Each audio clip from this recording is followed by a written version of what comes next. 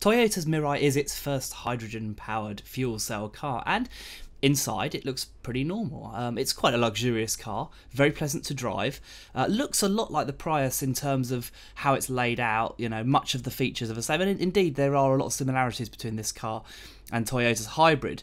As you can see, there's big navigation screen, and the car looks and feels really nice on the road. It isn't the most powerful, although it's electrically driven. It doesn't have any of that Tesla speed really. It's rapid enough though, and certainly would beat a lower end petrol car. But crucially, it's more about the fact this is an all-round package, a luxury car inside, but one that obviously is designed to be incredibly sustainable. And particularly in the UK and the US, where fuel emissions are a huge deal, this is going to become more and more key. But don't forget, there are very few places to fill up a car with hydrogen at the moment. To find out more about the car, I spoke to Neil Spires, who's the product manager for Toyota UK. So in essence, under here, this is the electric motor. So you've got the electric motor and what we call the power control unit.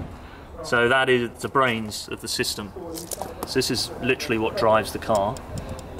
You then have the fuel cell stack lives in the centre of the car.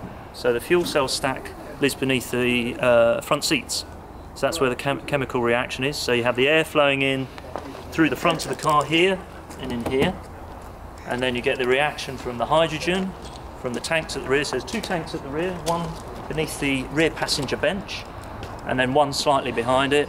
And then it comes together in the fuel cell. So you get the basic reaction of hydrogen being broken down, you get the electron release, producing the electricity, the hydrogen ion then joins up at the back end with oxygen, and then you get the water coming out the tailpipe.